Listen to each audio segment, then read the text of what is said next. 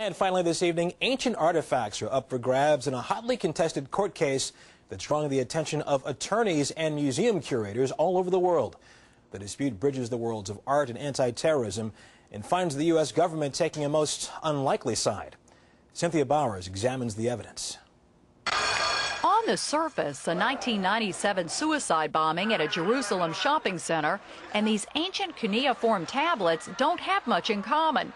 To understand the connection, you need to first meet Daniel Miller. On that horrifying September day, he was an 18-year-old American exchange student toasting the Jewish New Year when all hell broke loose. As we brought our glasses up together, a suicide bomber carrying 2 suitcases filled with shrapnel blew himself up about 5 feet to our right. And I looked down at myself and I realized that I had a 5-inch nail lodged in my calf muscle. He still carries scars, both physical and emotional. And when he found out the Palestinian bombers who had killed 4 people and injured close to 200 others were in fact trained and funded by Iran, he wanted to make that government pay. In all court systems in all the world, there's general principle of justice and of paying for your crimes. And when Miller and several other survivors went after Iran in a U.S. court, they were awarded more than $400 million. When Iran refused to honor the verdict, the plaintiffs started looking for assets to seize and sell.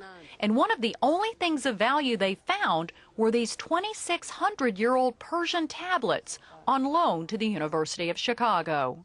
My jaw dropped. I don't think anyone else has ever encountered anything like it where a plaintiff has tried to seize items of cultural heritage from another country as compensation.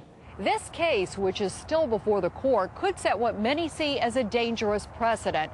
If artistic and cultural artifacts exhibited in this country could be confiscated, would American museums ever get access to the Dead Sea Scrolls or the treasures of King Tut? It concerns the whole cultural relations that link countries around the world and diplomatic relations. In an odd juxtaposition, the U.S. State Department is backing Iran's right to the tablets. But Daniel Miller says it's important nations who sponsor terror understand their actions may carry a cost.